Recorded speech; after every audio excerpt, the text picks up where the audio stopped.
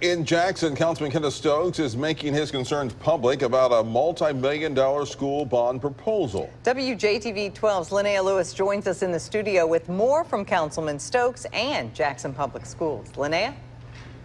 Councilman Stokes says he's unsure about voting yes for a $65 million bond proposal that would make needed repairs on several Jackson schools. However, JPS says they can guarantee Stokes and citizens this bond is what's best for students and parents. If I don't feel comfortable with the answers from Jackson Public School leadership, I'm voting no.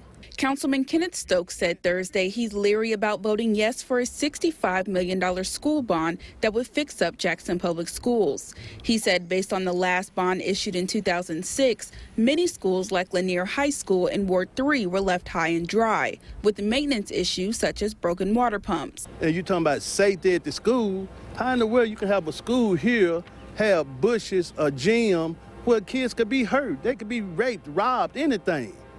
You got to make sure that it's a safe environment for all the schools. Stokes says he wants to make clear he's not against JPS. He just wants reassurance the district will complete every project at every school.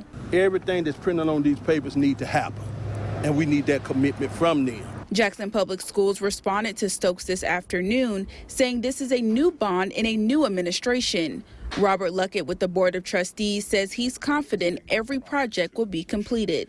Our school district has done a lot of work, the members of our district staff, to determine what our priorities are for our school district, to make sure that we meet the demands of the Mississippi Department of Education and things that we've been cited on. Luckett is optimistic citizens will find the bond beneficial and the proposal will pass August 7th. And we hope people will come out and engage this on August 7th and support it. It really is for the best interest of our children. Stokes has a public meeting planned for July 16th at Cornerstone Baptist Church, and Luckett says the board plans to attend this meeting. In the studio, Linnea Lewis, WJTV 12. Thank you, Linnea.